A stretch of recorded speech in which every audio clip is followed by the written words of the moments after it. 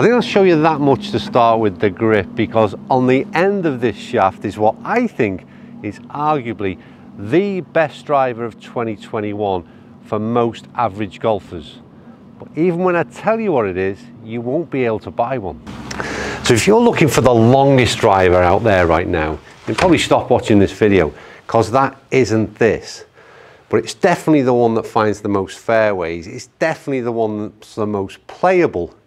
But my only concern is, no matter how much positivity I give to this club in this review, my main worry is I doubt very much you've got any chance of buying one. So this driver has been around, well, it's been around a couple of years. There's been 2 models in the last, like I said, 2 or 3 years, and it's been very, very popular from my perspective in terms of the reviews. And there's one thing, again, like I said, I'm going to keep driving home, that disappoints me so much in just availability. But what it does is a shorter length shaft is the first clue. It's a smaller head that is the second clue. And yeah, I know you're starting to get it. But the big deal for me is the fact that, and I'm hiding it again, it finds fairways. And no matter how many times or how often I pick it up or go back to it, the first thing that I start to do is find fairways. It's not the longest, but it finds the middle, and I've got greater control. And for me, I go back to the first statement I made. For average golfers, this to me is the perfect driver for most of us. Right, so before I annoy too many of you, because you don't like these guessing games too much, and you've already got it based on the last clues, that shorter shaft and smaller head, and it's a 300cc head or 306cc head. It is, of course, the TaylorMade mini driver. In terms of its design this year, which was a new model, then they changed the sole a little bit. That was a bit of a throwback to an older model. The crown looks absolutely superb for my mind. It's the best finish in terms of a TaylorMade driver at address. Thin gloss black line at the front of the club, and that sort of muted matte finish on the crown looks absolutely superb at address. Why is it so popular, and why is it so difficult to get hold of? That's the big question I've got, more for TaylorMade, but also maybe for you.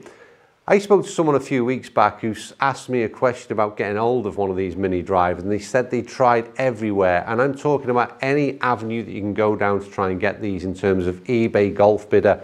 Not a chance in hell could you get one of these mini drivers. So the question I want answering from you is, are you interested in this driver? Are you still interested in it? Have you tried to get one? Do you know of any availability? And the second question, and unlikely that TaylorMade are going to give us an answer, is why are these on such short supply? Even when they came out, there was such limited availability. I know retailers were only allowed, I think, a couple of each product in stock, 13.5, 11.5 degree heads. They're sold out before they even arrive on the shelves. So TaylorMade, why do you not make more mini drivers? That's pretty much as good as I've got. And the question that I always get asked in the comments is, or the comment that's made is, well, why not just use a 3-wood?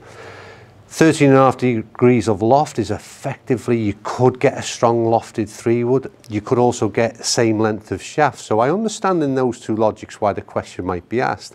But for me, when I've got these two clubs at address, I've got 300cc head, or I've got something like a 175cc 3-wood. For me, as an average golfer, the bigger the club behind the ball, the more confidence it gives me.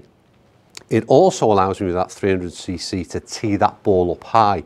And again, I think most average golfers prefer to have that high tee position. Again, just gives them a little bit more confidence to think that they can get that ball airborne.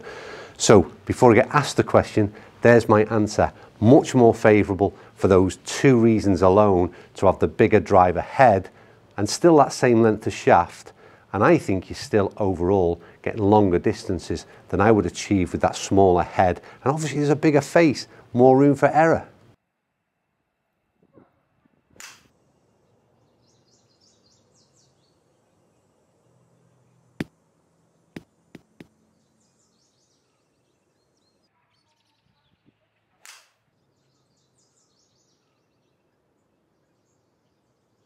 Earlier on in the video, I said that a mini driver gave me more confidence at address than a 3-wood did, purely by the size of the head.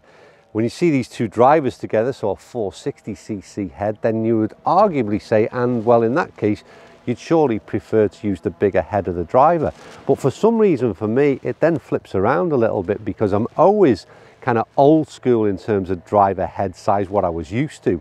So somehow again, what sort of really suits my eye in particular is that 300cc head, and I just love the fact that it's got a bit of bulk and mass, so it gives me confidence, but it's not overly bulky like the 460cc drivers can be at times. And the other thing just to note, and again, Anne, I don't know whether you can just get that on camera, we've probably got 2 inches in terms of driver shaft length that's different. So when you stood at address, there's a huge difference in control. And for me, if I just put the Mini driver down for a little while, just again, distance between club head, my hands, and how far I'm stood away from the ball, all of a sudden this head seems to be, well, a lack of control is gotten. And then you switch into the Mini driver, and I'm just, again, whether it's visible on camera, I'm so much closer to the ball, 2 inch shorter shaft only, but it seems to make a massive difference at address. And again, it's all about confidence. But the fact is, can I find a fairway with it out here in reality?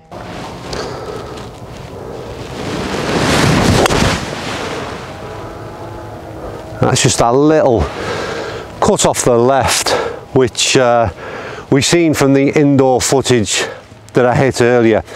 That's my sort of favoured shot, and again, loads of control with this, feel like I can do it. And on a hole that really, again, favoured a little bit of right to left, I suppose, I'm almost encouraged to take that one on as well if I was feeling confident in my game off the tee.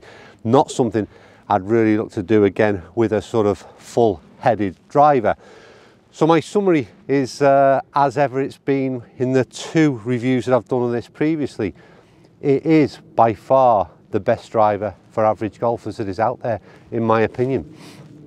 And I think that I've already said many times on this video why you can't get hold of this thing more easily, I do not know.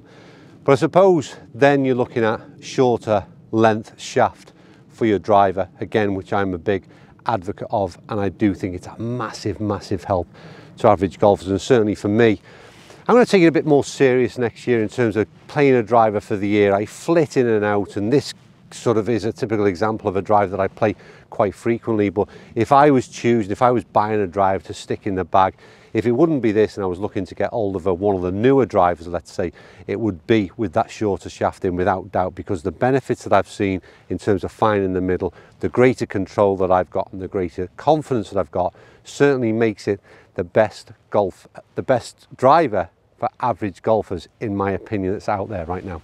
Right, as ever, thanks for watching.